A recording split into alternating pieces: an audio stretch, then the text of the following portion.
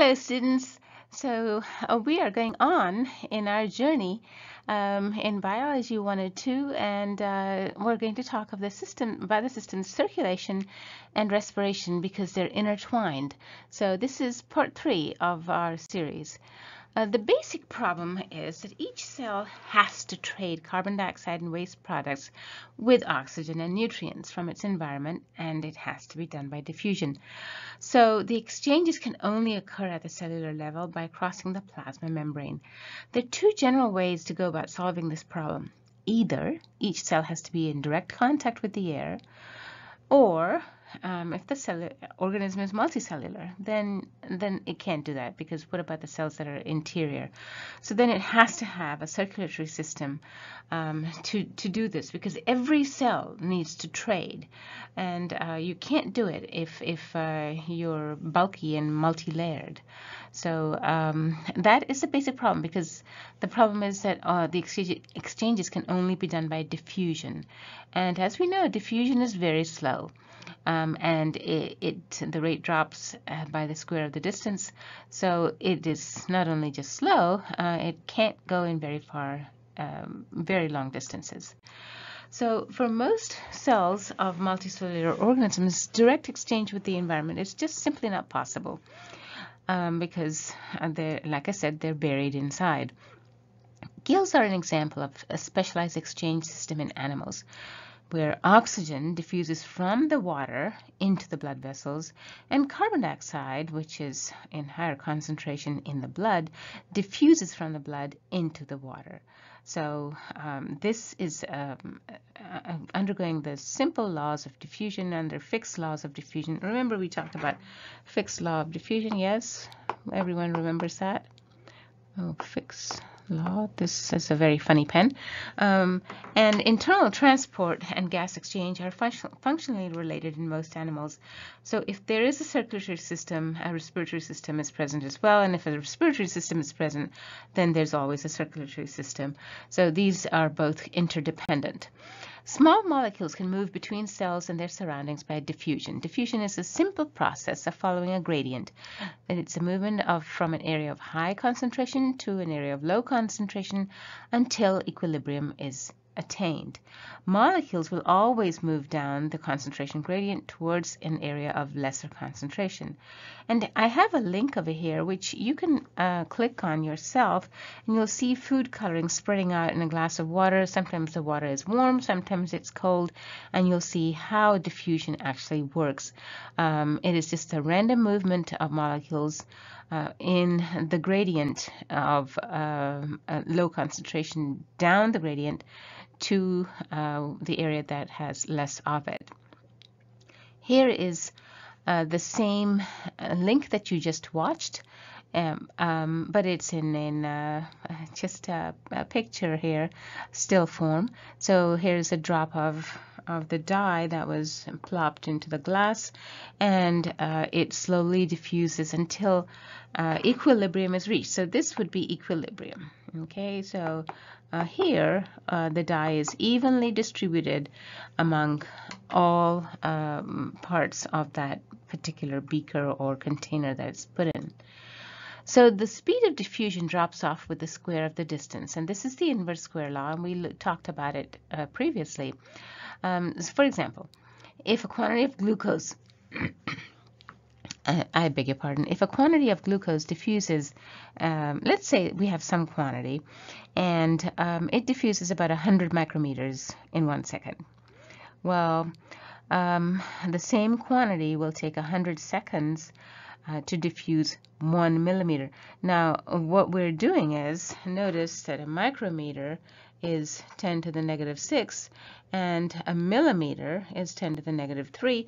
So we're just going 3 orders of magnitude, but notice that from 1 second, now we're going 100 seconds, 3 orders of magnitude away. So that's not very good. In fact, that's terrible. 100 seconds is almost 2 minutes. So if we need the glucose like right away inside the cell, that's not going to happen, because 1 millimeter down the cell that's sitting there is never going to get it. Or you would, the same quantity of glucose would take about 10,000 seconds, about 3 hours, to diffuse 1 centimeter, and that's another order of magnitude from this one. Notice from 100 seconds it goes to 10,000 seconds, so that's awfully bad. So this is why it is called, it drops off with the square of the distance. It's the inverse square law. These time frames are not suitable for life. Hence, a circulatory system needs to be superimposed on the respiratory system. So that's why we have to have both. Just a reminder of prefixes. So remember, nano is 10 to the negative 9, micro is 10 to the negative 6, and on the other side, giga is 10 to the 9th, and mega is 10 to the 6th. So we do know this. This is just a quick reminder on the powers. How does the inverse square law? So how does it work? Well, we are always talking about projection into a sphere, and if we have a source of power, like at a point, well, it's projecting light. It's going to project light 360 degrees around it. So it'll project it in the front and the back, around every side, so it'll be everywhere. And it will describe a complete sphere around itself. And so if we look at the intensity of that particular light at the surface of the sphere, and let's just say we take since it's a sphere, it would have a radius, no? So let's say at the radius of 1, and it could be any unit, meter, centimeter, millimeter, anything. So let's say at the radius of 1, we have this particular area carved out, okay? So we're looking at the sphere, and at the radius of 1, we're just going to look at a small area. Well, when we increase the radius and we double it, the area has not doubled. It is actually increased by 4 times. And so the inverse square law now is in operation because it went from 1 to 1/4. And so if we increase the radius now to 3, and now the inverse square law has, you can see it in operation again. So now it is 1/9 the intensity as it was from here. So it's sort of like having a bucket of paint, and let's say you're in a very small broom closet. Well, you have plenty of paint to paint the interior of that broom closet. Let's say you're given the same bucket of paint and you're put in a bedroom. Well, I'm not so sure that you might be able to paint the entire bedroom, the interior of it, every wall. You might be able to touch it up. You might have to spread it really, really thin. But let's say you take the same bucket of paint and you're said, okay, now go paint this ballroom. Well, that might be very difficult to do. So it is exactly like that. The farther you get, the less you're going to get, but it doesn't drop off proportionally. It drops off by the square of the distance. Plants and animals cannot use molecules which are in gaseous phase under normal conditions for uptake into their cells. And all of these gases have to be dissolved in water for cells to be able to use them. And similarly, life cannot use solids. So solid phase is bad for us too. And all these solids need to be dissolved in water before a cell can use them. So the cell medium is liquid. It can only understand liquid. It cannot understand or talk in the other phases. But diffusion has limitations. Diffusion is only efficient over small distances because the time it takes to diffuse is proportional to the square of the distance, like we just saw. In small or very thin animals, cells can exchange materials directly with the surrounding medium. But in most animals, cells exchange materials with the environment through a fluid-filled circulatory system. So some animals that are primitive will actually lack a circulatory system. I did say that if you have a respiratory system, you have to have a circulatory system. But while you do have to breathe, If you're very, very simple, you might get away with not having a real circulatory system. And there are some cnidarians that have elaborate gastrovascular cavities, which function in both digestion and in the distribution of substances throughout the body. So they press into service the gastric system, the alimentary canal, into moving the stuff around. The body that encloses the gastrovascular cavity is only 2 cells thick. So remember, we just saw that in 2 slides ago, how many orders of magnitude it slows down the rate of diffusion. Well, if you went from a micrometer to a millimeter and then to a centimeter, so these animals are only 2 cells thick. And flatworms, for instance, have a gastrovascular cavity and they have a very flat body, and that will minimize the diffusion distances. And this is a planaria, and he also has a very, very, very thin cavity. So a circulatory system is, what is it? It's a transport system. It transports things. So to transport things, you need a few key elements. It's an organ system that permits blood and lymph circulation to transport nutrients, like amino acids and electrolytes, oxygen, carbon dioxide, which is waste, hormones, red and white blood cells to and from the body. But it has to have these parts. So you have to have something that pumps that blood or nutrients. You have to have something that pumps that liquid full of nutrients. So that would be a heart or some sort of muscle. You have to have a network of tubes, both to and from this pump. So you have to have a pump, and then you have to have a network of tubes that go from it and come back to it, so that the liquid is transported. And then, of course, you have to have the liquid too, right? To convey all these materials that are suspended in it or dissolved in it. Animals have a choice of choosing between an open or a closed circulatory system, depending on how efficient they want to be.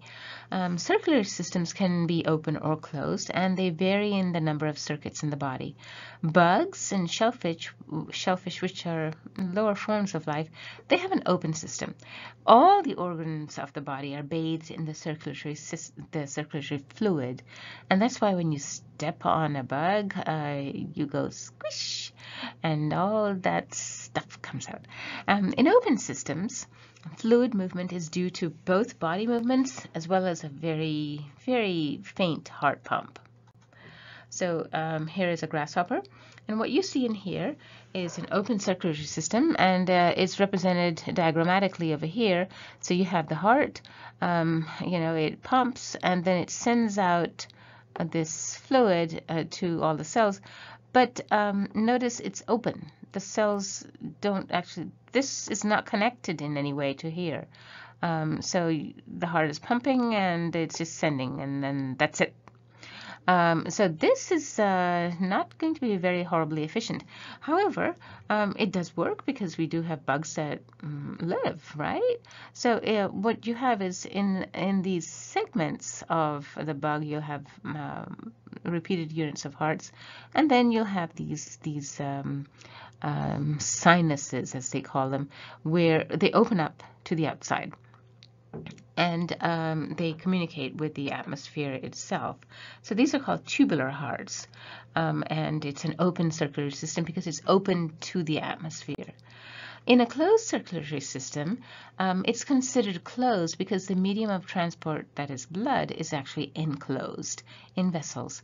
We still have the interstitial fluid or lymph, as all cells still need to be bathed in liquid at all times.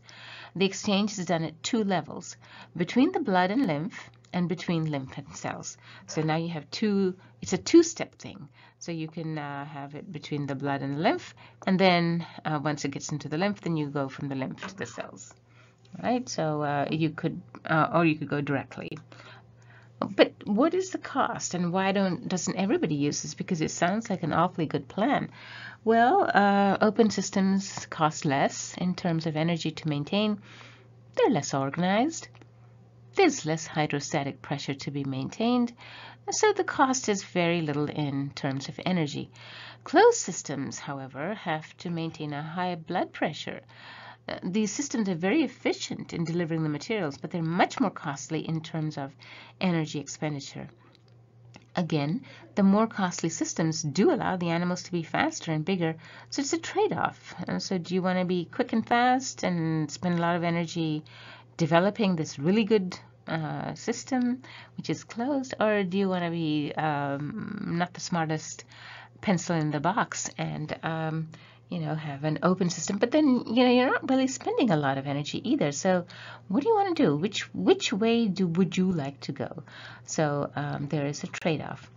In closed circulatory systems, these are present in humans and other vertebrates, and we call this the cardiovascular system.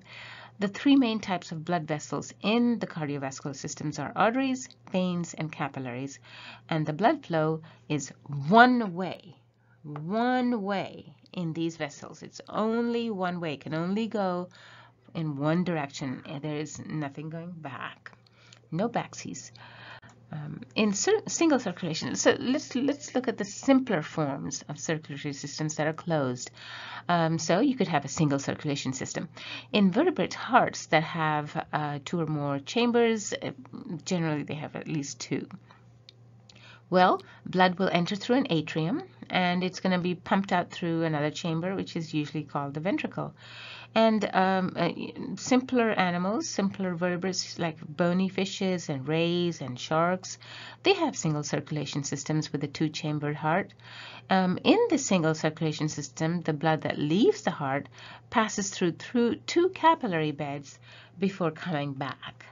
Okay, one bed will oxygenate it, and the other one will deliver the food to the system. So here is a picture of what I'm talking about.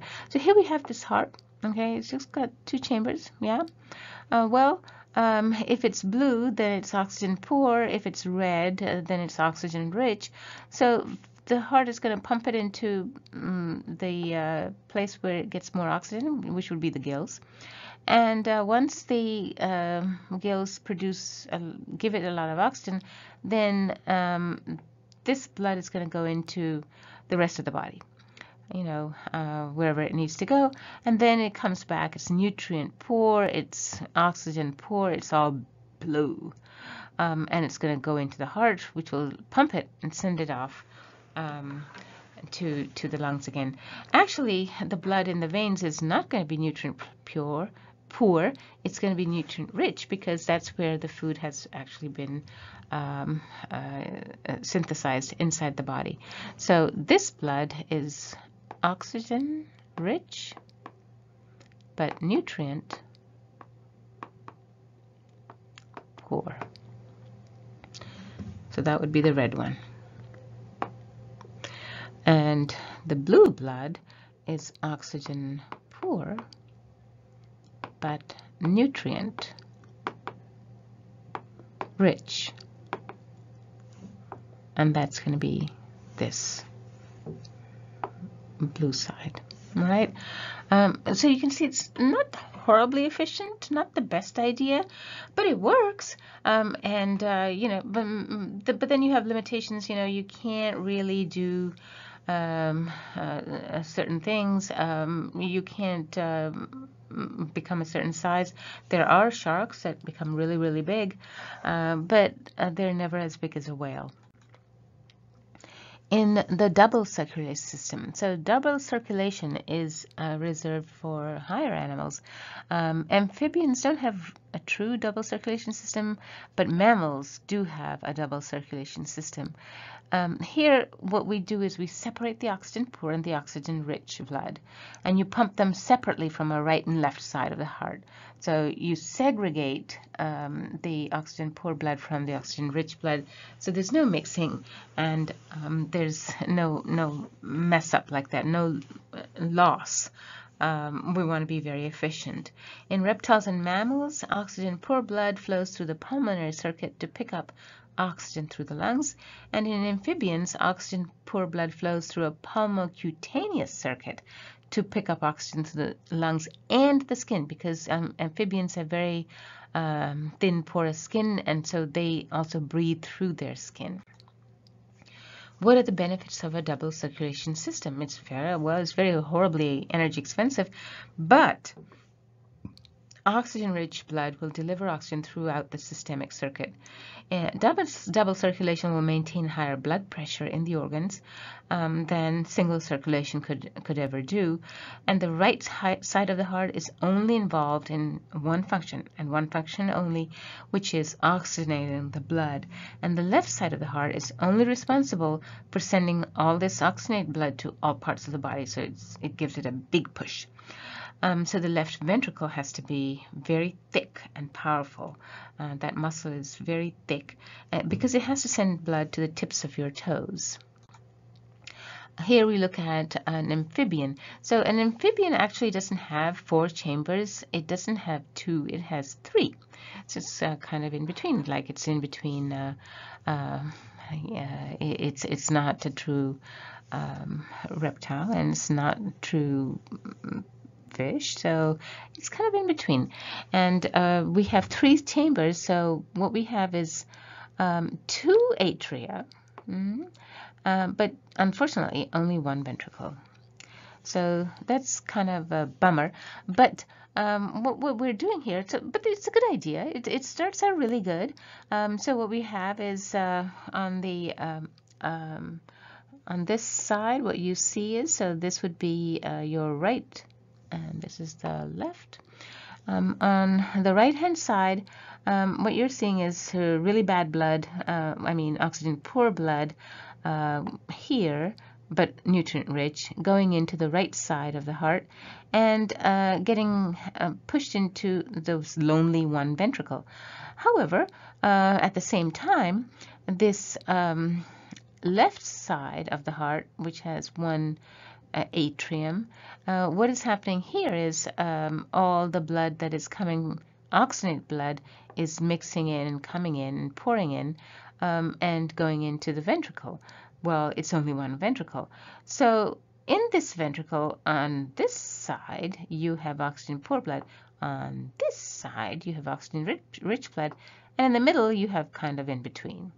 And then this entire chamber will empty out and push the blood down this way into the systemic circuit. So not a horribly efficient way of doing it, but not so bad.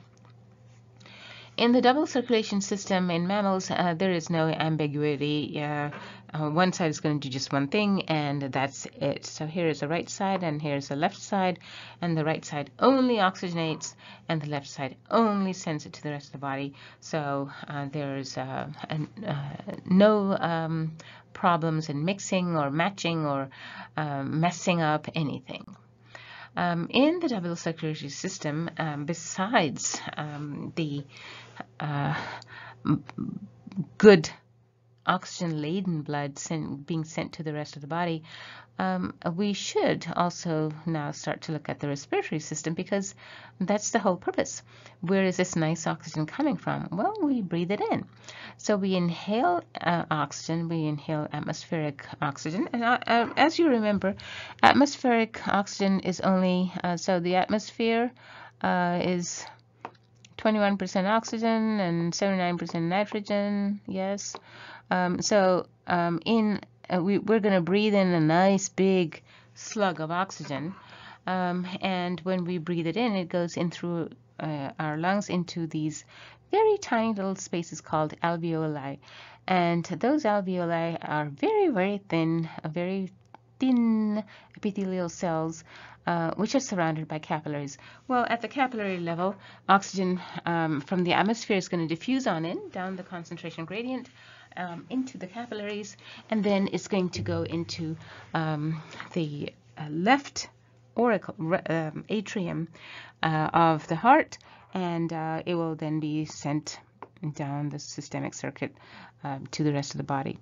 And then when it's depleted of oxygen, it will come back into the right atrium, be pushed out from the right ventricle, and go into the lung to get oxygenated. So it serves its purpose and it does its job very, very efficiently. So the deal about heart chambers, how many do we need? Well, frogs and other amphibians have a 3-chambered heart. They have 2 atria, but just 1 ventricle. And the ventricle pumps blood into a forked artery. The purplish blood is actually going to get split. The red blood is they're going to try and separate it out to send it to the systemic circuit, and the blue blood, they're going to try and send most of it to the pulmocutaneous circuit. When these amphibians are underwater, the blood flow to the lungs is nearly shut off. And so therefore, they can't breathe when they're underwater. So they have to take a big gulp of air before they go underwater, and then they come back and get some more air. So they're called intermittent breathers. Mammals and birds have a 4-chambered heart with 2 atria and 2 ventricles. The left side of the heart pumps and receives only oxygen-rich blood, while the right side of the heart receives and pumps only oxygen-poor blood. Mammals and birds are endotherms, and they are going to require an awful lot more oxygen than ectotherms. So what is the basic idea of mammalian circulation? Well, blood is flowing from the right ventricle, and that's going to pump it into the lungs by the pulmonary arteries. In the lungs, let's talk about the pulmonary arteries. So the pulmonary arteries, we know arteries are always vessels that take blood away from the heart. That is true, but arteries always are, except for these, they always are oxygenated. So this is kind of a funny artery. It's called an artery, but it's really a vein. But it's an artery in shape, in form, in function. It just what it's transporting is not oxygenated. All right, so just remember that that's a little oddity right there. Once the blood is in the lungs, the blood loads oxygen and unloads carbon dioxide. Oxygen-rich blood from the lungs enters the heart at the left atrium by the pulmonary veins, and it is pumped through the aorta to the body tissues by the left ventricle. Then the blood returns to the right atrium of the heart by the superior and inferior vena cava, and the 2 atria have thin walls because they're not pushing blood very far, just going down a notch. They're collection chambers for blood returning to the heart. So here is our circulation system, and it shows you all these numbers. So you can start anywhere, but if you follow these numbers, this is how it was written just previously.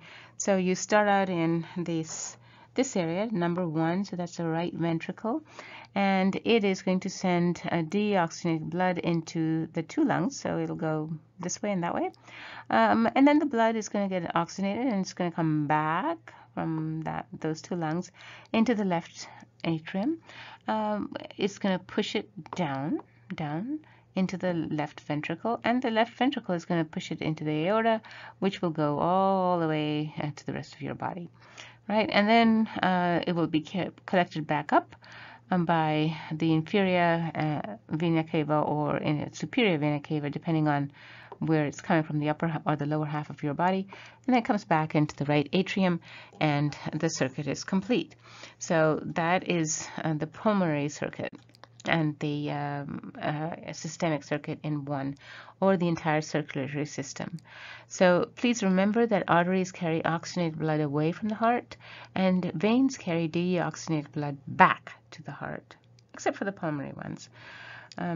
Capillaries, which connect the 2 vessel types, are where the actual business of exchange is conducted.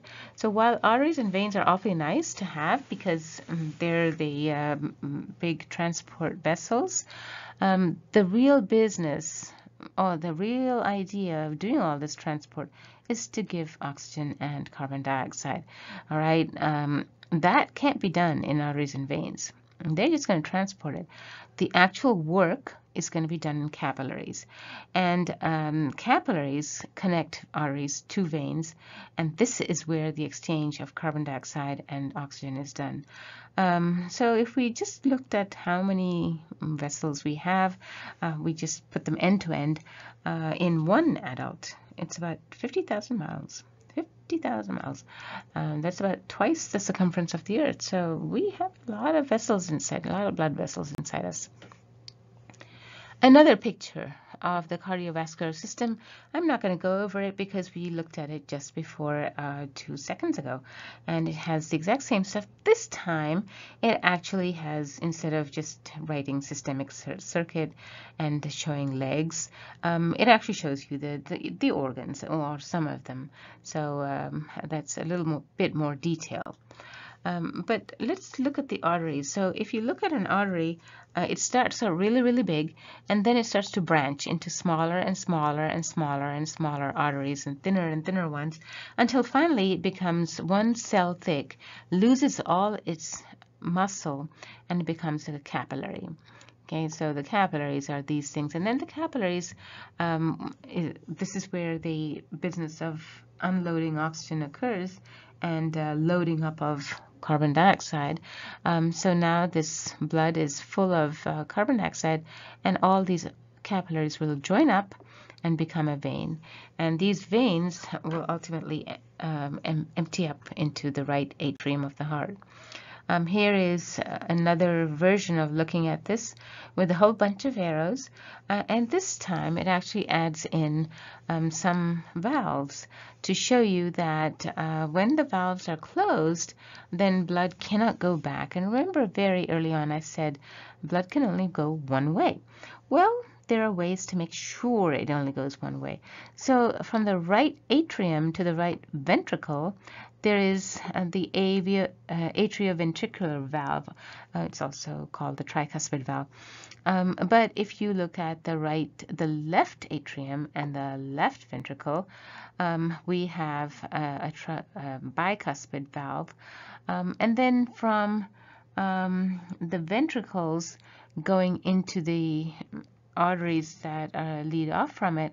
So if you're going from the right ventricle to the pulmonary artery, there's going to be this semilunar valve, which is going to block off access to the blood, so it can't go back and it only goes forward.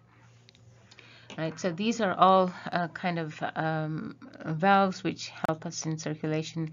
Here is another picture of the same idea, but maybe a little less complicated, because it shows you the right in blue, which is deoxygenated, and the left in red, which is oxygenated. So let's look at the cardiac cycle. The heart contracts and relaxes in a rhythmic cycle called the cardiac cycle. The contraction, or the pumping phase, is called systole, and the relaxation, or the filling phase, is called diastole. Right? And here we're going to go step by step through the cardiac cycle. So when you have atrial and ventricular diastole, so diastole, remember, is relaxation, and nothing is pumping at that time. So that takes about 0.4 seconds of relaxation. And then you have atrial systole, which is pumping. So these were the two atria pumping. And since it doesn't take that long for the blood to go anywhere, it's just going down a notch into the ventricles. So it only takes 0.1 seconds. Remember, the ventricles are still relaxing. They're not doing anything. And then the third part is the atria don't do anything.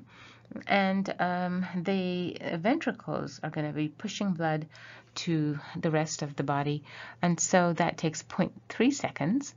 So if you add it all up, one beat doesn't take 1 minute, 1 second.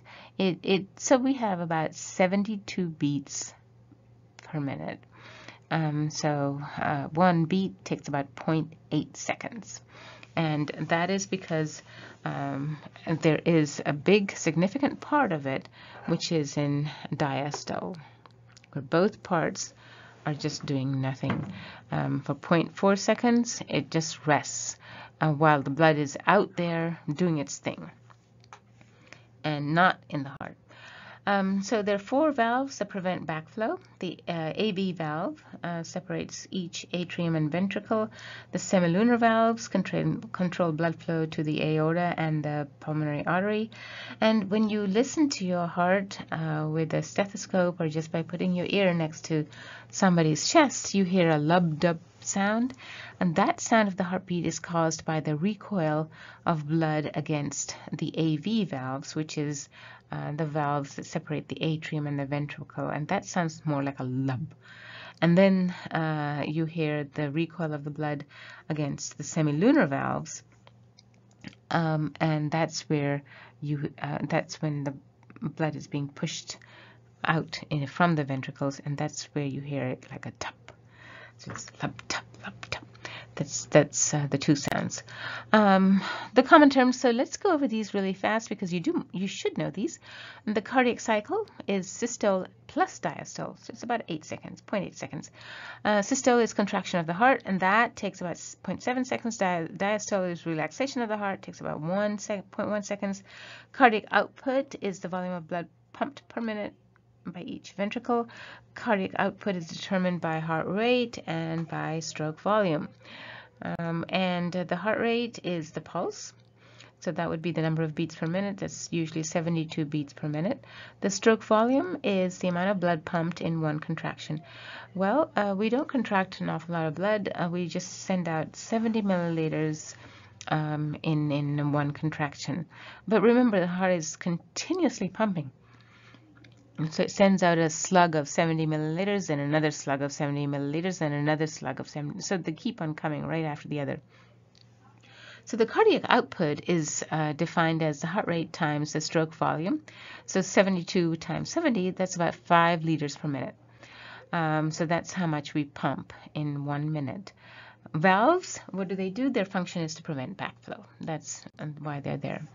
So let's look at the sequence of a heartbeat in electrical terms. And the term that if you go to the doctor, that they may do an EKG on you, so that's looking at the electricity. So let's see, how does it actually work? Why does a heart beat like this, and why does it always work in this sequence?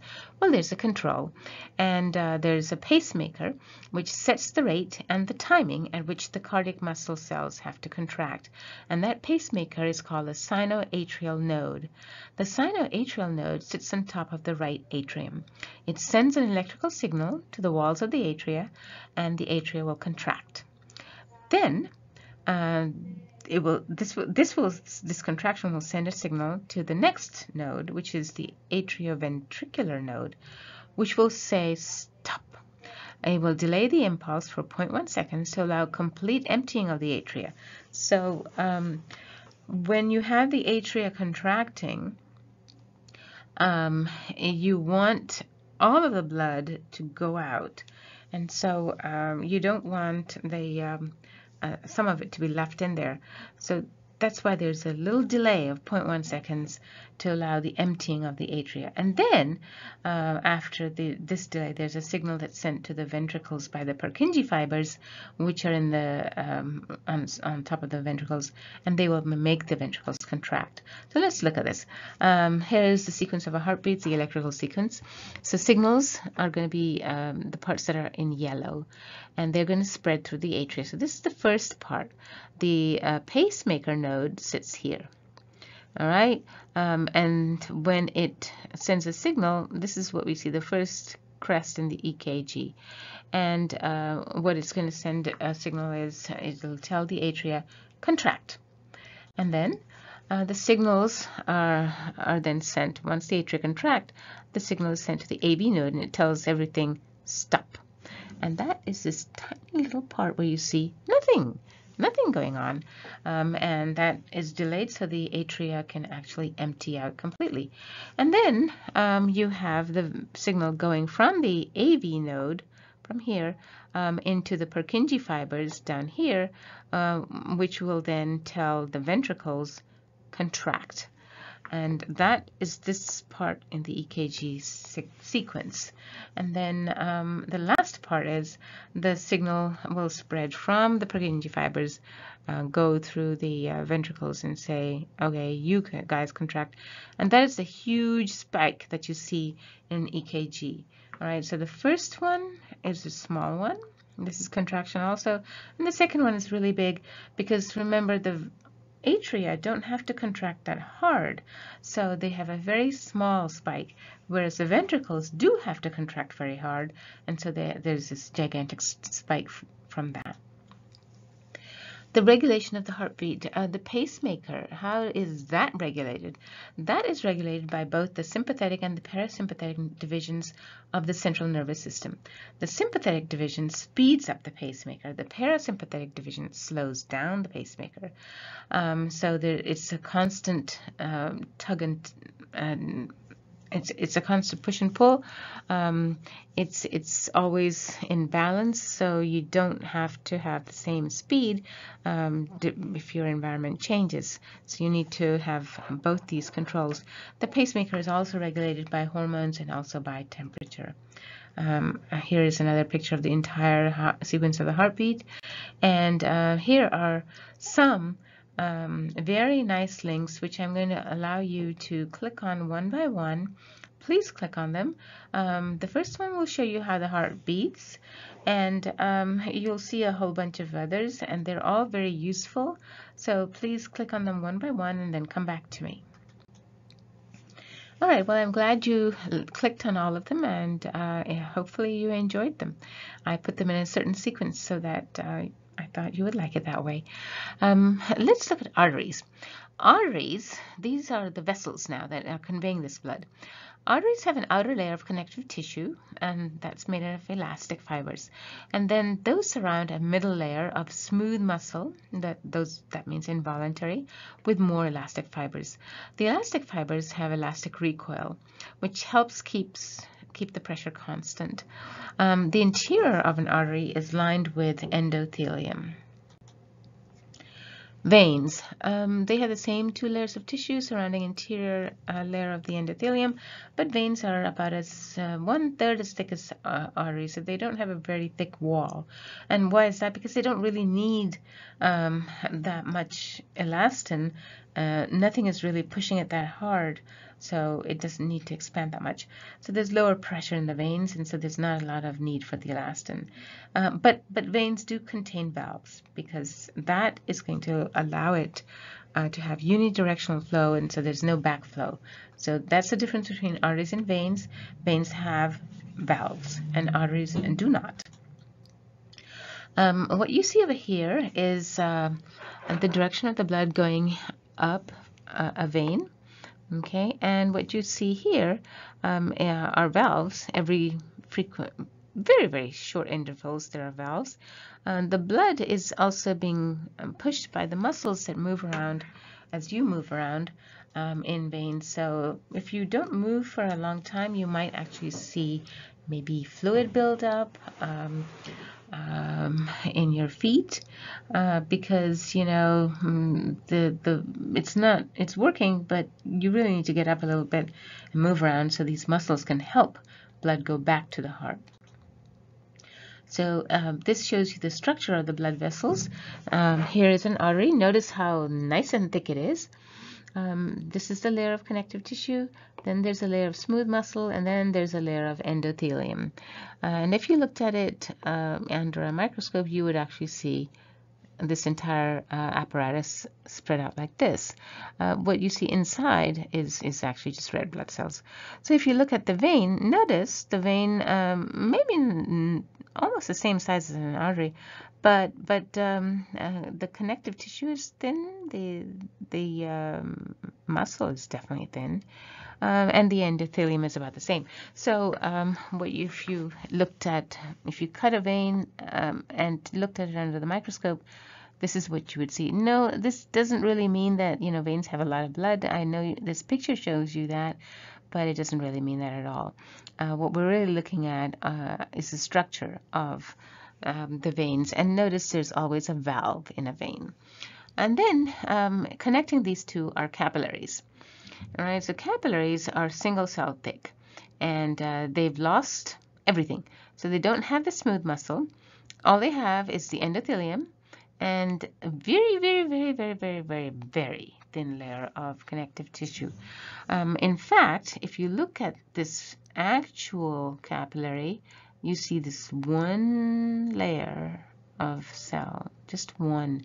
The blood cells, the red blood cells, these same things that we saw so many millions of over here, well, here they actually have to go in single file to be able to get through a capillary. They stand up and they walk through in single file. Sometimes they have to squish a little bit. Here is a much better and bigger picture of this without my scribbling on it. What happens in capillaries? So blood has to travel a lot slower in capillaries to allow diffusion to occur, for the gases to exchange. In fact, it travels about 500 times slower in capillaries than in the main artery. So the rate in the main artery is about 0.1 centimeters per second in the aorta, but in the capillaries it's about 48 centimeters per second, and that is awfully slow. Well, how and why? These are the two questions you would ask, because the number of capillaries is much, much, much, much more than the number of arteries. So that would slow it down really fast. Let's just think about it. So if you have a really big river, like the mighty Mississippi, and it's rushing down, well, it'll rush down, and then when it comes to meet the ocean, it's going to break up into tributaries, and you have this big area where the water slows down. So that's because it's no longer one channel. There's a ton of little channels. So all the water is distributed around, so it's going to flow slower. And that's the same idea with capillaries. And the number of capillaries is much, much more than the number of arteries. So the cross-sectional area is going to increase. Also, one thing which is kind of cool to know is that arteries will dilate when entering a capillaries, so the blood will flow even slower, and also not to rip the capillary, because the capillary, remember, has no muscle at all, no elastin. And if the blood goes in a little bit too fast, we're going to have the poor little endothelial cells fall apart or rip or lose their grip with the next endothelial cell, and you'll have some blood flowing out, which we don't want. So here is a picture that shows you that actually to slow down the blood, there might be some sphincters or little muscles that will make sure that the blood is actually slowed down. All right, so this just shows you blood moving and the presence of sphincters to slow down the blood in the capillaries. We want it to go really, really slow. And here's a picture of a great big river.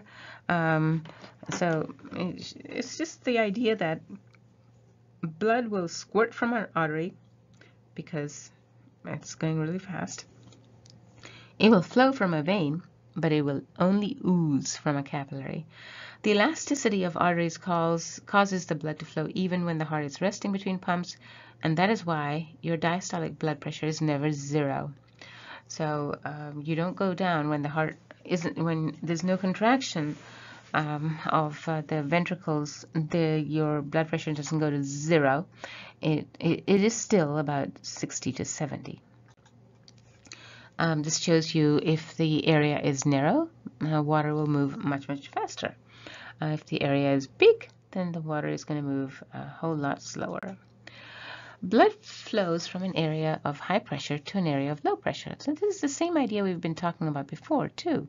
But this is the pressure that the blood pushes in all directions against the walls of the blood vessels. And the resistance to blood flow in the narrow diameters of the tiny capillaries and the arterioles will dissipate much of this pressure. And that is known as blood pressure. So we can see it in a graph. And I know this graph looks a little bit scary, but I wouldn't really consider it scary. Let's look at it step by step. So we're going to look at just one graph at one time, and it's going to start making sense. So let's look at the aorta, and let's just look at the pressure. So we do know that, you know, when the atrium is relaxed, there's no pressure in the aorta, and when the atrium, when the ventricle is contracting, there's a whole lot of pressure. Okay, so we see that. No pressure, lots of pressure. No pressure, lots of pressure. And so this is cool. We see this. And this is in the aorta all the way from here. But then when you get to smaller and smaller arteries, well, you know, the pressure has been, the blood has been distributed into many arteries. So now they have smaller and smaller pressure. Well, you come to the capillaries, and the pressure is going to actually keep on going down. You get to the veins, and actually there isn't going to be any pressure left because it was slowed down in the capillaries, and now there's no pressure to push it. All right, we'll talk about this problem in a minute.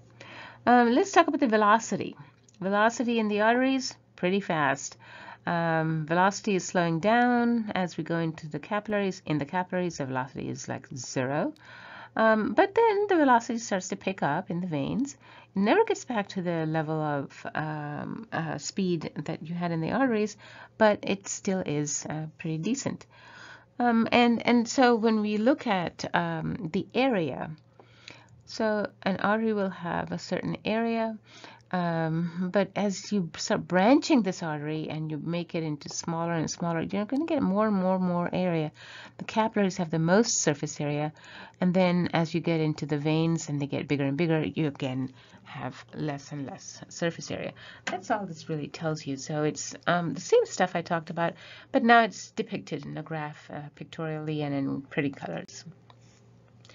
So there are some terms of blood pressure that you should know. Systolic pressure is the pressure in the arteries during the ventricular systole. And the highest pressure in the arteries is usually about 120 millimeters of mercury. That is a textbook ideal blood pressure, the systolic blood pressure. So that's really a good number.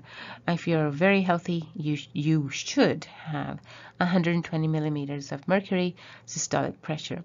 The diastolic pressure is the pressure in the arteries during diastole. It's lower than the systolic pressure, and it's usually about 70 millimeters of mercury. So if you go to the doctor, he'll usually write something like this. And this just means this is systole, and this means it's diastole, and that's just shorthand. Well, if you're an animal with a very long neck, you're going to need a really high systolic blood pressure to pump the blood a big distance against gravity. So like giraffes, they would have this problem. What is a pulse? So we need to know what a pulse is. It's the rhythmic bulging of artery walls with each heartbeat, and you can count your pulse. How do we regulate blood pressure? We can do that. Arterial blood pressure can be altered by changing the diameter of the arterioles. So you can, you did remember that arteries have elastic in them.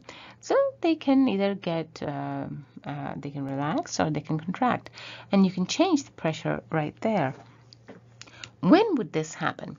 Well, vasoconstriction will cause the increase of blood pressure due to the contraction of the small muscle, smooth muscle in the arterioles. And you see this when you get scared and you go pale.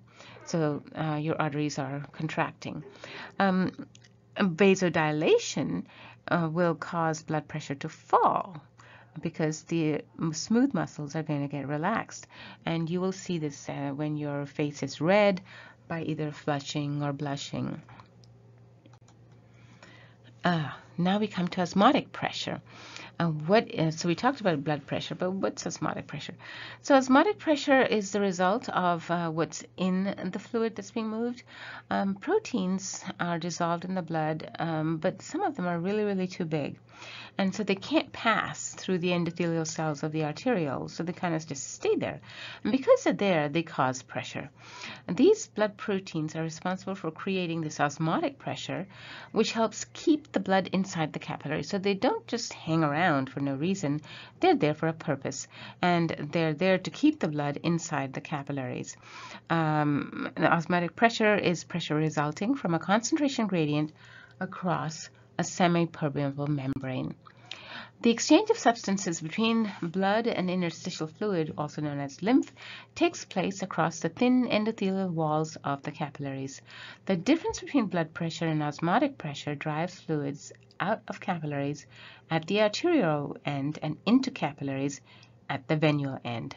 So this is why there is blood that's always flowing, even though at the capillaries you would think, so if a river empties out into an ocean, pressure's gone. The ocean is never going to form right back up into little tiny rivers and then become another mighty Mississippi River on the other side, is it? No. But in our bodies, we do have that. We have capillaries, and then capillaries will join back up, become another bigger and bigger vessel, which will bring blood back to the heart. So we have to have a mechanism to do that, and that is from osmotic pressure, blood pressure, and also because it's a closed circulatory system. Because it's closed, then the blood has no other place to go. There is one slug of 70 milliliters of blood coming, and there's one right after that, and it keeps coming, and they keep coming, and they keep coming. So the blood is just pushed along regardless, and so you would get your blood back. Here is another picture of blood pressure and osmotic pressure, and it shows you what is happening. So here's the direction of the blood flow. So this is an artery over here and a vein over here. And so what you're having, if you look at the red arrows, so that's the blood pressure really high in the arteries.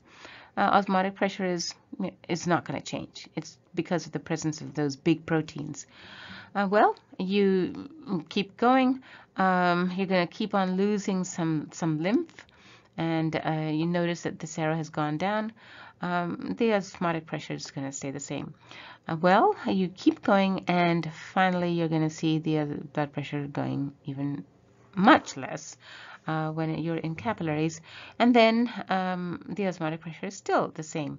But when you get to the venous end of the capillary, you're at the lowest osmotic blood pressure, while the osmotic pressure is still the same. So if this wasn't there, this would go all the way down. All right, so that's why we have it. The slow flow of blood in the capillaries allows it to leak out into the interstitial spaces as lymph. That is another reason why we would slow it down. Lymph is basically blood without red blood cells. About 4 to 8 liters of blood is leaked out as lymph every single day. An exchange of materials is in the interstitial fluid or the lymph to and from the cell. What is lymph? Well, lymph is the fluid which leaves the capillary at the arterial end. It carries oxygen, proteins, glucose, and other nutrients to the cells.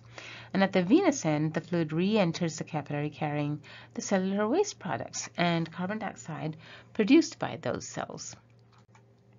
Here is a picture showing you what I just talked about.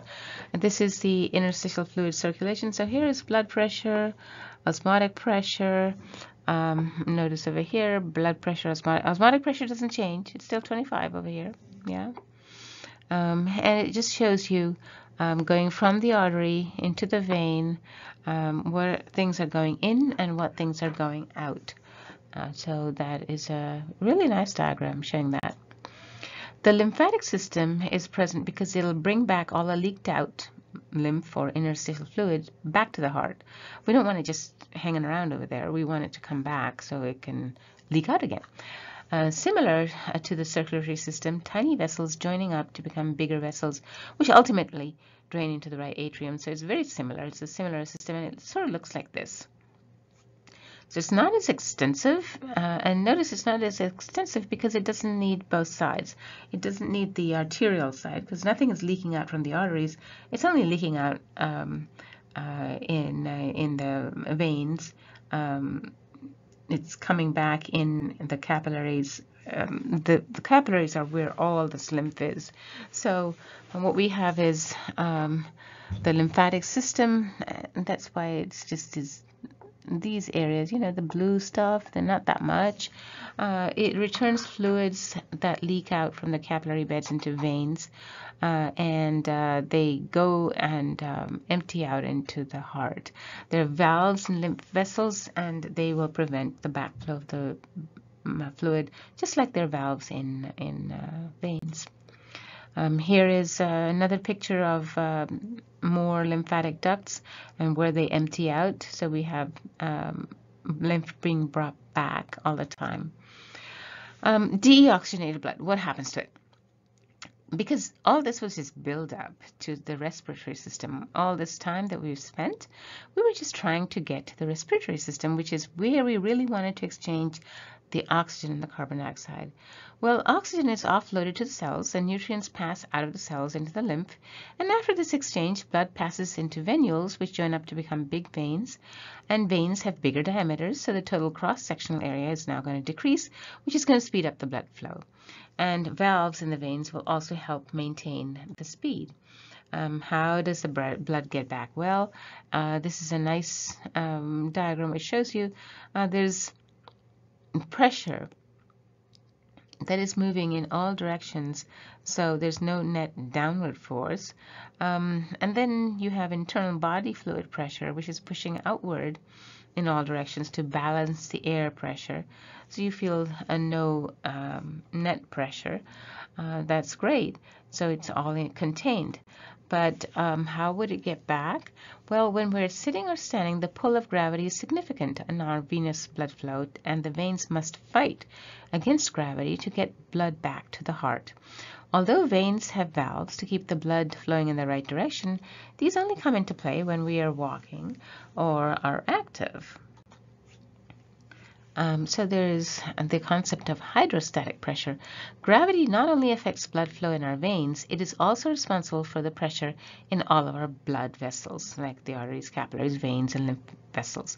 This pressure is called hydrostatic pressure, and it's simply the weight of a column of fluid.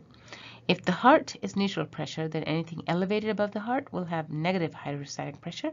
Anything below will have a positive hydrostatic pressure. The higher hydrostatic pressure in capillaries results in the net movement of fluid out, and that's how we get lymph out. We use these rules to actually do this. This shows you a picture of hydrostatic pressure, which I just talked about. And it's actually a law. So this has been around a very long time. It tells you how blood gets back when the pressure is 0 in the capillaries. So the biggest surprise in the application of this law is to fluid flow is the dramatic effect of changing the radius. And this really tells you a lot. So if we look at this part, if we say that the original flow rate, going this way, is 100 cubic centimeters per second, well, if you double the length,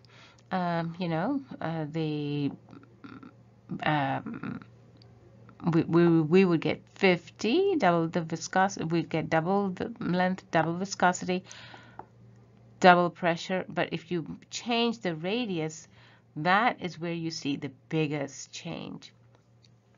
So even a small increase in radius, like maybe a 20% increase, that's going to double the flow rate. So that's why it's really, really important to remember that veins get bigger and bigger because of this, and it makes the blood go faster and faster back to the heart. So let's see, how many times does our heart beat? 72 times a minute, and there are 60 minutes in an hour. So we have about 4,000 beats per hour. There are 24 hours in a day, so that's about 100,000 times our heart is beating in a day. There are 365 days in a year, so that's about 38 million times, 38 million beats per year. And if we live to be about 70, so in 70 years, your heart will have been beating or have completed 2 billion beats, 2.5 billion beats. That's a lot of beating, and it doesn't stop, and it doesn't mess up. So this is an awfully good organ to have around. The composition of blood in vertebrates. Let's look at it. So remember, blood is a connective tissue and it has several kinds of cells which are suspended in a liquid matrix called plasma. 55% of the blood is plasma, and about 45% of it of blood is different cells. What are the cells? Well, they could be white blood cells, red blood cells, platelets. Let's look at each one of them. So the white blood cells live for a few hours, and there are many kinds of them. So there are lymphocytes, which are white blood cells, and they produce antibodies. We have basophils, and they produce histamines for the inflammatory response. We have the eosinophils. They are white blood cells that go trap large parasites that can't be engulfed. And then we have white blood cells called monocytes, and these are migratory phages. And then we have white blood cells that are called neutrophils that go around eating bacteria and fungus. All right, so those are the white blood cells in the cell portion of the composition of blood. And here is a summary slide where it actually tells you what is in the plasma, which is the other 55%, what are the cellular elements in the 45%, and it goes through a nice long list and tells you what are the constituents. So if you look at the plasma, well, 90% of it is water. And then there are ions, which are sodium, potassium, calcium, magnesium, chloride, bicarbonate. Then there are plasma proteins. These carry negative charges.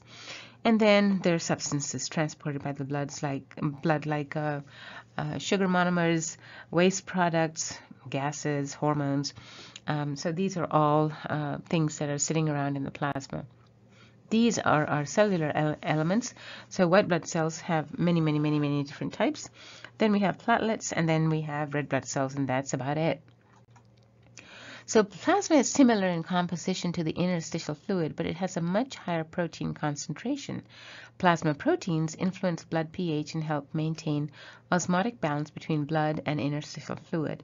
Particular plasma proteins function in lipid transport, in immunity, and in blood clotting. And as it was in the chart previously, plasma contains inorganic salts as dissolved ions, and those are called electrolytes, and they're very important. Here is the plasma composition, not in a pictorial colored form, but just written out. So plasma is mostly water, about 90% of it is. And then there are ions, which are so let's take a look at this. Potassium ions are for pH balance, so are sodium ions, and then we have calcium ions, osmotic balance. These are for osmotic balance, and then there's nerve and muscle activity. Proteins. We have proteins in plasma, so albumin will escort lipid molecules. Fibrinogen is responsible for clotting. Immunoglobulin is are proteins that produce antibodies or are antibodies. And then there are nutrients in plasma like glucose, fatty acids, vitamins. And then there's metabolic waste like urea and lactic acid. And then there are hormones. So these are all the things that are in the plasma. So red blood cells, let's look at those. About 2.4 million are produced per second. So that's a lot of red blood cells. About a quarter of all human body cells are actually red blood cells, so we make a lot of them. They live about 100 days. They have no cell nucleus, and that is to accommodate the heme protein molecule, the iron-containing protein that actually transports the oxygen. Hemoglobin transports oxygen, and each molecule of hemoglobin binds to 4 molecules of oxygen. And the red blood cells can be deformed to accommodate very narrow spaces in capillaries. They can scrunch down. There are about 250 million hemoglobin molecules in each red blood cell. So just think of the number. That's a lot of oxygen molecules. Every hemoglobin has 4 iron atoms that are responsible for capturing oxygen in our lungs. So they do a pretty good job transporting it to all the cells of our body and releasing it there to produce energy by an oxidation process. Here is a picture of the hemoglobin molecule itself, the magical protein that has gotten us to where we are today. If you look at this part, these 4 green centers, these are the iron centers. This is where the oxygen is captured.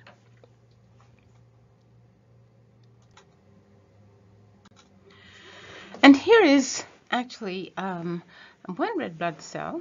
And what you see is if you just take out a little part of it and you tease it out, and you actually can look at the hemoglobin molecule itself, and it gives you the sheer magnitude of how many hemoglobin molecules are packed in one red blood cell. Here is an awfully good animation of the heme protein accommodating the oxygen molecule. I would definitely want you to click on this. Please do look at it. It shows you how the protein expands, and then the oxygen molecule just runs on in, and then the protein contracts, and so it's kind of caged in. The oxygen is caged in, and then it expands to release it in the cell, and then the oxygen molecule rushes out. So this goes on and on, and it's awfully cool to look at because this is true magic. So a person of average weight synthesizes approximately 500 trillion molecules of iron-containing hemoglobin per second in the bone marrow. So it's a pretty important function. The same number of hemoglobin molecules are destroyed each second and then excreted as part of fecal matter, giving it the color of one form of iron oxide or rust. Let's look at the white blood cells. There are 5 major types of white blood cells. We looked at these: monocytes, neutrophils, basophils, eosinophils, and lymphocytes. And their main function is defense, which is to phagocytize bacteria or mount an immune system response against foreign substances. And they're found both inside and outside the circulatory system. So here is a differentiation of blood cells. So let's start in the bone marrow. And what we see is stem cells. Stem cells are cells that can differentiate into anything, and they can go into 2 paths. Either they can become lymphoid stem cells, which become T or B cells, and these are responsible for very specific adaptive immune response targets. So they're very target specific and therefore very good in getting rid of bad pathogens. Or the stem cell can go in another pathway, and this is going to generate all our blood cells. So it will create all the white blood cells. So that one, that one, that one, that one, and then it will create also red blood cells, and then it can differentiate into platelets too. So that's what our stem cells can actually do for us. Platelets, what are they? Well, they have no nucleus, but they're very useful. They've stopped bleeding by forming clots, and they're only found in mammals. We have a staggering number of platelets. 10 to the 11th platelets are produced daily. Reserve platelets are stored in the spleen, and the average lifespan of a circulating platelet is about a week, 8 to 9 days. When you have blood clotting, this is what happens. So let's say there's a small rip, a tear in an artery or a vein or any blood vessel. Well, these would be the red blood cells. They're just trying to move and go where they're supposed to. But these platelets are saying, there's a hole. Let's start plugging it up. So it's going to make a little plug, and in the plug will fall some red blood cells, and then some proteins which are already floating around in the blood, fibrinogen, will actually trap them over there, and then you get a scab. This is all done rather quickly because we don't want to bleed to death. Here is an awfully beautiful picture of a blood clot. I know it sounds funny, pretty picture of a blood clot, which sounds icky, but these are red blood cells that are caught in threads of fibrin, and that is what a clot is actually made out of. So if you really looked at it, it's actually very pretty. Here is a family portrait, and it gives you about the sense of scale or size. So we have the red blood cell over here. It's a nice donut-looking shaped thing. White blood cell on the right-hand side. All those finger-like projections, and then the platelet in the middle, which is a sort of a scrunchy looking thing and doesn't even look like a complete cell. So finally, we're at the part that we've discussed all this, and now we're finally at the part which is like dessert. We're going to talk about respiration. So respiratory surfaces. Animals require large, moist respiratory surfaces for exchange of gases between their cells and the respiratory medium, either air or water. So there are only two. Gases exchange across respiratory surfaces. Gas exchange across respiratory surfaces takes place by diffusion. Lungs are an infolding of the body surface. The size and complexity of lungs correlates with the metabolic rate of the organism. So let's look at the respiratory system. It's not that complex. It's really just not that many things. You have a nasal cavity, so this is where the air is taken in. Once it's taken in, it goes here where it's warmed, humidified, and big coarse particles are trapped by cilia. Then it goes into the larynx, and then into the pharynx. And then the pharynx and the larynx, and then the trachea. And once it goes into the trachea, then the trachea divides into two bronchi. The bronchi immediately divide into bronchioles, and the bronchioles terminate in little sacs called alveoli or air sacs. Here is the heart, which is right in between the lungs, and then we have a diaphragm which separates the upper cavity from the lower cavity or the digestive cavity. So a system of branching ducts conveys air to the lungs. So you saw that in that picture. You go from trachea to bronchi to bronchioles. Air inhaled through the nostrils is filtered, warmed, humidified, and then the pharynx is going to direct air to the lungs. Air passes through the pharynx, larynx, trachea, bronchi, bronchioles to the alveoli, where the actual gas exchange occurs. The right ventricle is going to push deoxygenated blood into the lungs via the pulmonary artery. Inside the lung, the artery is going to divide into arterioles, which further divide into capillaries, which surround the alveoli of lungs. And gas exchange takes place in the alveoli, which are the air sacs at the tips of bronchioles. Oxygen diffuses through the moist film of the epithelium and into the capillaries, and carbon dioxide diffuses from the capillaries across the epithelium into the airspace of the alveoli. So here is a picture of where all this is happening, and it shows you these bunches of grapes, which are really the air sacs or the alveoli. So bronchioles are terminating in bunches of grapes, and those grapes are very, very much surrounded by tiny little capillaries, which are going to do the actual work of swapping out air. Here's a blow-up version of it. So you can see oxygen poor blood in blue, and oxygen-rich blood in red, and capillaries surrounding the alveoli. And the alveoli are they look like bunches of grapes. And again, it's the inverse square law. The movement of oxygen and carbon dioxide across moist respiratory surfaces takes place entirely by diffusion. The inverse square law dictates the rate of diffusion to be proportional to the surface area and inversely proportional to the square of the distance traveled. So gas exchange is fast when area for diffusion is large and the distance is short. So respiratory surfaces, therefore, are very large and very thin. Alveoli are air sacs that terminate a bronchiole. They look like bunches of grapes, and they're about 1/4 of a millimeter in diameter. Therefore, their surface area is huge. Millions of alveoli have a surface area of 100 meters square, which is about 50 times the surface area of our own skin. So you can see how much is packed inside your lungs. A lot. And the diffusion is due to partial pressure. What is partial pressure? So let's look at it. Blood arriving in the lungs has low partial pressure of oxygen and a high partial pressure of carbon dioxide relative to the air in the alveoli. In the alveoli, oxygen diffuses into the blood and carbon dioxide diffuses into the air. In tissue capillaries, partial pressure gradients favor diffusion of oxygen into the interstitial fluids and carbon dioxide into the blood.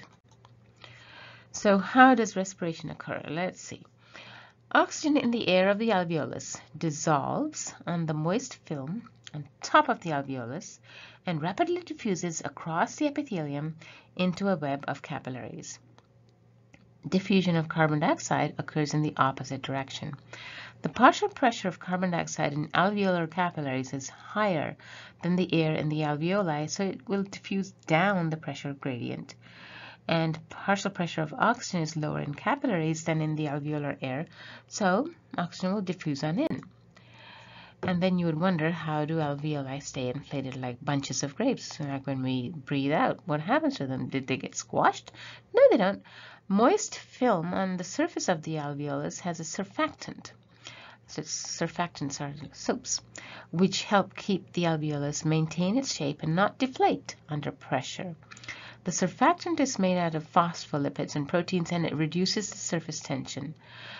Surface tension, remember, is the cohesive force exerted by molecules at the boundary between two media. So remember, we looked at this. That's surface tension. This could be a beaker of water, and the molecules like to attract to each other, and so there's tension or attraction between them. And what is pressure and partial pressure? So I didn't go over that, but let me talk about it. Pressure, we know, is 1 atmosphere. We just have the 1 atmosphere, so we call it 1 atmospheric pressure, and that's at sea level. That means that if we assume that the top of your head has an area of, let's say, 0.1 square meters, that's about an approximation, then you're carrying around on the top of your head at all times the equivalent of a small car, or about 1,000 kilograms of air. Because the column of air is going from your head all the way up till the space station.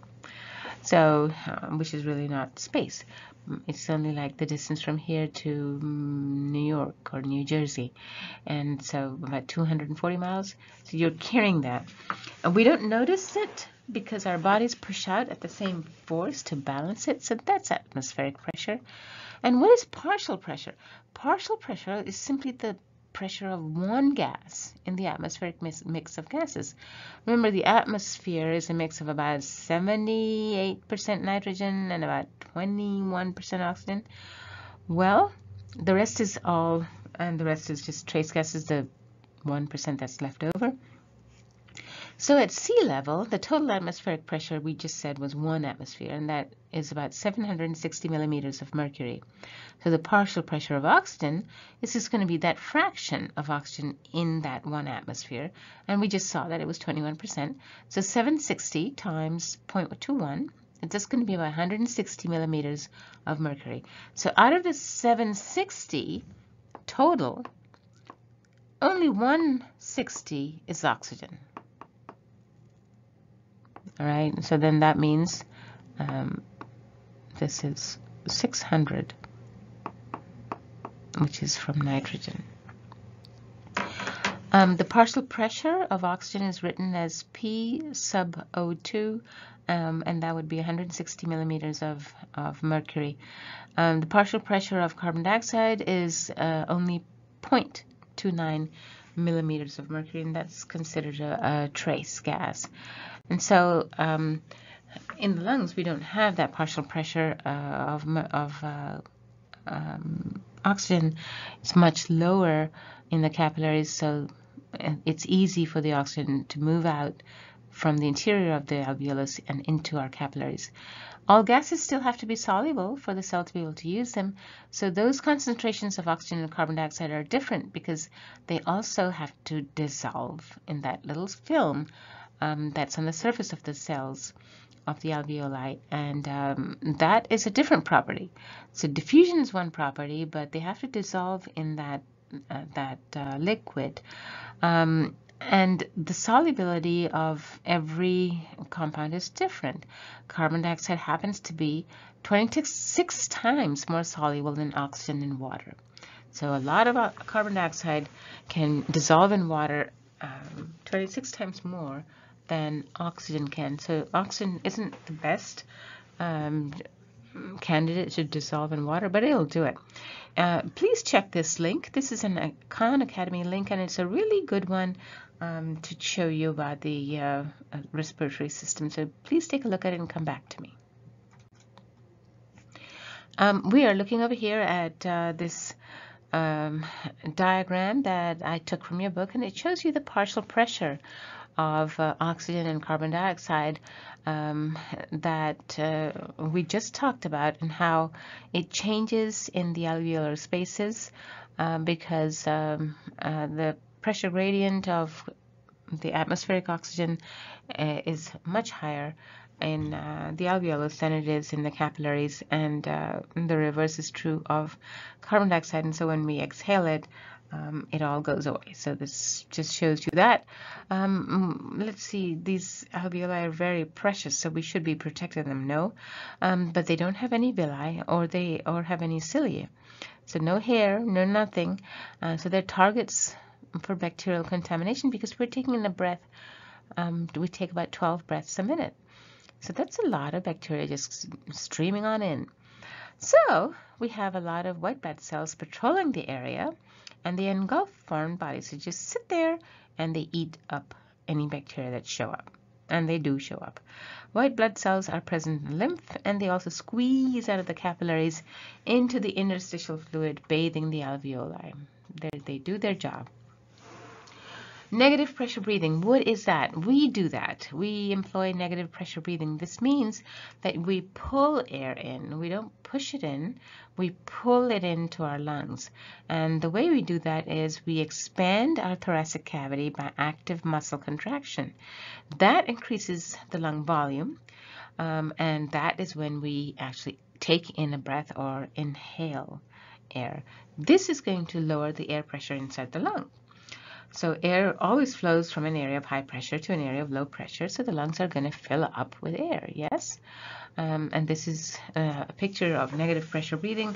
The first picture shows you inhalation, where you're taking in air and you're increasing your thoracic cavity. Notice the diaphragm has gone from here down here. So you're increasing your cavity, and so there's less pressure inside. So air is just going to rush on in.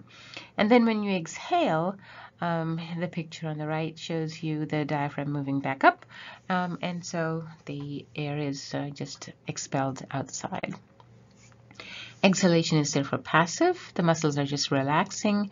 The thoracic cavity will just get reduced. The air is going to be forced out. And we can never over exhale. There is a negative feedback loop that prevents over expansion of the lungs and over doing anything. So we have these that will keep it in balance. So we can't keep on inhaling. There's a limit. And then we can't keep on exhaling. There's a limit. However, not all the air leaves completely. So remember, there's all the alveoli are still inflated, which means they still have air in them. So not all of the air left. So each breath we take will mix in fresh air with oxygen depleted air or old air in the alveoli. So the maximum partial pressure of carbon dioxide and oxygen in the lungs is always going to be different from the atmospheric values. Always. It's not going to be the same because we have some old air still in our lungs. Exhaled air will pass over the vocal cords in the larynx to create sounds, and that's how we talk. Cilia and mucus line the epithelial of the air ducts and move particles up to the pharynx. And this is called the mucus escalator, and it cleans the respiratory system and allows particles to be swallowed into the esophagus. So when we clean our air, where is that stuff going to go? The mucus is going to trap all that gunk. We just we swallow it, and we don't even notice it. And it goes in our stomach, and they're sterilized and killed, and we're good. Let's look at some terms again. Tidal volume is the volume of air inhaled and exhaled with each breath. Average tidal volume of a person is about 500 milliliters. Not that much. Vital capacity, that is the tidal volume during maximum inhalation and exhalation. So sometimes if you want to take a really deep breath and a really big exhalation, you can get up to maybe 4 liters. You could. But the residual volume, there's always air remaining in the lungs after forced exhalation. That would be called the residual volume.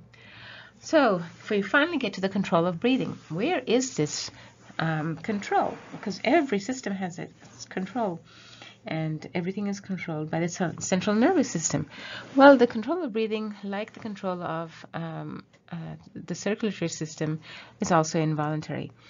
And the control of breathing resides, there's a center, and it resides in the medulla oblongata. And this center regulates breathing by sensing the carbon dioxide levels in the blood with the pH. It senses the pH and it recognizes is it too acidic, is the blood too acidic or not too acidic. And then you either breathe more or faster or you breathe slower. So the depth and the rate of breathing brings back the control of breathing to normal levels, and that's what this center does in the medulla. So here is the medulla. So notice that this is our cerebrum, this is our cerebellum, this is the back of our head, it is for our balance, and then this is our spinal cord. And the medulla is here, so kind of tucked away. We don't want this to be easily accessible because if we don't breathe, then we die. So we want this to continue, and that is why it is deeply buried. The control of breathing, this is showing you the feedback loop. So the normal blood pH is about 7.4. If the blood pH falls because we have too much carbon dioxide in the tissues because we've been running around too much, then and the medulla is going to detect that. And it is going to say, aha. And it will then tell it will send some signals to the diaphragm, and it'll say, well, breathe more and faster so that you can take in more oxygen, so you can get rid of all this excess carbon dioxide, so that our pH can come back to about 7.4, which is where we would like to be. So that is the control of breathing. The role of hemoglobin needs to be gone over one more time because it's so cool. Without hemoglobin, our hearts would need to pump blood at the rate of about 555 liters per minute, because only 4.5 milliliters of oxygen can dissolve in 1 liter of blood. We only have 5.5 liters. We can't pump 555 liters a minute. That would be pumping like crazy. We would have to take an awful lot of breaths. And that's why we have hemoglobin, which is a magical protein that can carry 4 molecules of oxygen, 1 for each iron atom. After 1 molecule of oxygen actually bound to 1 iron atom, the other 3 subunits will bind very easily with 3 more oxygen molecules. At unloading time, too, this is very evident. After 1 oxygen molecule is unloaded, the other 3 follow rather rapidly. But there is also something else that hemoglobin does. If the increase in carbon dioxide, partial pressure of carbon dioxide is sensed, this will also promote a lot of unloading of oxygen due to the decrease in pH. Myoglobin, this is another protein. We don't have so much of it as diving mammals do. We do have myoglobin in our own muscles, but diving mammals have a lot of myoglobin. They need much more storage of oxygen because they're diving and they can't keep coming up to the surface to breathe. So in addition to hemoglobin, they have myoglobin, and this doubles as an oxygen reservoir. We only hold about 13% of oxygen in our muscles, but diving mammals can hold a lot more. So diving mammals like seals can remain underwater for about an hour. Some can remain underwater for about 2 hours, and some of them can dive about 1,500 meters. So they have a very high blood to body volume ratio. They have an awful lot of blood in them, so they can keep a lot of oxygen saved up. Where do we store our oxygen? We store about 51% of our total oxygen in our blood. About 36% of our total oxygen is in our lungs at any one time. And then we store about 13% in our muscles. And the transport of carbon dioxide is kind of important because it's linked actually to this magical protein of hemoglobin. Hemoglobin is a very big molecule. It has many, many polypeptide chains. And the ends of the tails of those chains actually bind to carbon dioxide molecules. So we don't just expire it out. We actually have it attached, trailing to our hemoglobin molecules. About 23% of carbon dioxide is transported by hemoglobin this way. 70% of carbon dioxide is transported as bicarbonate ions in our blood. And about 7% of carbon dioxide is transported by just simply dissolving it in our blood. Bicarbonate ions, we should think about those.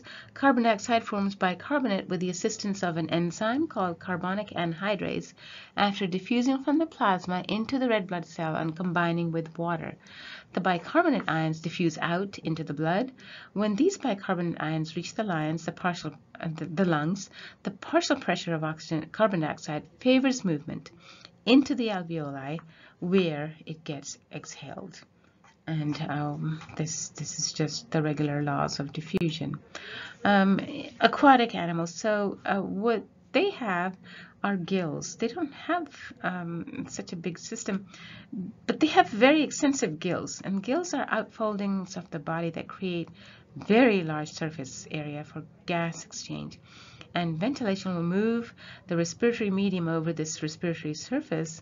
So aquatic animals move through water or move water over their gills for ventilation. And they have a countercurrent exchange system, which we use in many systems. Fish will use a countercurrent exchange system in their gills. Blood will flow in the opposite direction to the water passing over the gills, and blood is always less saturated with oxygen than the water it meets. And so this is a very efficient system to transfer something that the other system is lacking. In fish gills, more than 80% of the oxygen dissolved in the water is removed as water passes over the respiratory system. It's that efficient. It's very, very good system, countercurrent exchange. So these gills that you see, they're maybe kind of a pain to take out when you actually eat the fish, but they're very efficient for the fish itself because they can do this business of countercurrent exchange and just suck up the oxygen. In insects, they have a tracheal system, and that consists of a network of branching tubes throughout the body. The tracheal tubes supply oxygen directly to body cells. The respiratory and circulatory systems are separate. Larger insects must ventilate their tracheal systems to meet the oxygen demands. And here is a picture that shows you this. So here's the same good old grasshopper. And he has air sacs, and then he has trachea, and then he has an external opening to breathe out, which is blown up over here, so you can see it. And if you actually looked at a real picture, not a cartoon, you would see this arrangement. So these show you that they respire in this fashion directly. How do amphibians breathe? We did talk about this a minute ago. We said that they take a big gulp of air. Well, frogs will ventilate their lungs by positive pressure breathing. So they take a big gulp of air and they force air down the trachea. So they don't do negative pressure breathing. How do birds do it? So birds have to fly, and how do they breathe? So this is kind of interesting. Birds have many air sacs. Those air sacs function as bellows, which keep air flowing through the lungs. A breath of air is drawn in through the trachea into the posterior air sacs, and it is expired into the lungs where gas exchange takes place. Then the bird takes a second breath, and the air in the lungs is sucked into the anterior air sacs, which forces air into the trachea. And the passage of air through the entire system of lungs and air sacs actually requires 2 cycles of inhalation and exhalation, and air passes it through the lungs in one direction only, like this. So here is a diagram, and here is an actual bird. So he takes in a breath, and then it goes first to the posterior, then it takes another breath and goes to the anterior. So this is how it works, and that's how birds are able to breathe.